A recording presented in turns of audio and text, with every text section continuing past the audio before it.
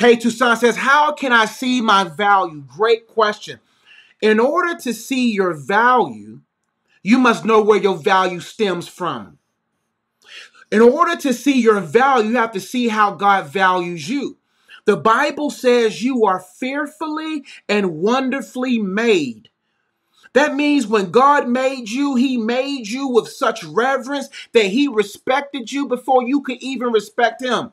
He reverenced you before you even had the opportunity or came to the awareness to reverence him. That's how much he took his time in making you.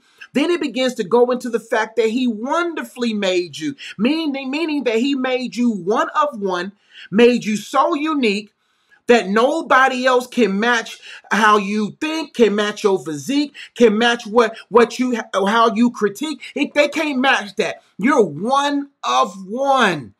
The issue is many of us, our value stems from those who don't know how to interpret value, or from experiences that makes us feel invaluable, or systems that make us feel invaluable, circumstances that makes us feel invaluable. But when you know that your value comes from God, then you will begin to have your mind renewed, and then you will be detached from the temptations of comparison. Then you'll begin to see that there is no comparison to you, not for you to gloat or boast in, but for you to be in awe of the wonderful handiwork of the Father that formed and fashioned you in your mother's womb. So in order for you to see your value, you must see your value from God's vantage point and see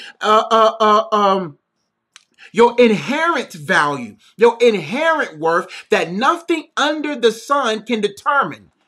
God is the only one that determines worth. He's the only one that determines value. But when we remove ourselves off the God standard, then all of a sudden we depreciate in value. But when you understand that Jesus lived the life that you were supposed to, died the death that you were supposed to, that even though what Adam and Eve did in the Garden of Eden detached us from God's standard, and we begin to depreciate in value due to sin nature and the flawlessness of us, there was a perfect one who lived the life that we were supposed to, came through the womb of a virgin woman, lived this life pure, shed his blood, sacrificed himself. No one took his life. He said he laid down his life. And so that we'll be able to have life and life more abundantly, so that we'll have the blood on us and his imputed righteousness on us, so that when we stand right now, we stand as if we never sinned because of the spotless, sinless lamb that gave his life for us. That right there now boosted us back to the God standard, and now our value is unblemished. And so when you understand the gospel and you begin to understand the creation, then you begin to understand your value to the world. Now, how you begin to, now the goal is not only for you to see how God values you, then you got to shift to see how valuable you are, and then invest in your value so other people can see your value and benefit from it. So now you got to see your value. Write on a sheet of paper all of the gifts and talents that God has placed in you. What makes you different? What makes you unique? What makes you awesome? What makes you fearfully and wonderfully made? Write those things down. But you got to make sure that your ultimate confidence and value must come from God alone. Not how much money you have, not what kind of physique you have, not what kind of friends you have, but solely on the fact that God determines your value. Then that will create a confidence in you that stems from Christ, the one that shed his life for you.